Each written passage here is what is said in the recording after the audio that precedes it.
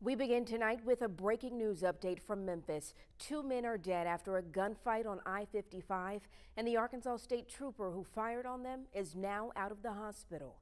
Trooper Spencer Morris of Forest City was in pursuit of a person wanted out of South Carolina. The chase began in West Memphis and continued over the river into Tennessee. There were 2 men in the car, and as a Tennessee official explains, at least one of them shot Trooper Morris.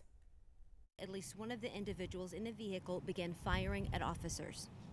One Arkansas State Trooper was struck by a bullet as he returned fire, hitting both individuals in the vehicle. Both of those men were pronounced dead at the scene. Their names have not yet been released. Morris was treated at a Memphis hospital and released to go back home to recover. Tonight, he is on paid administrative leave while the Tennessee Bureau of Investigation reviews his use of deadly force.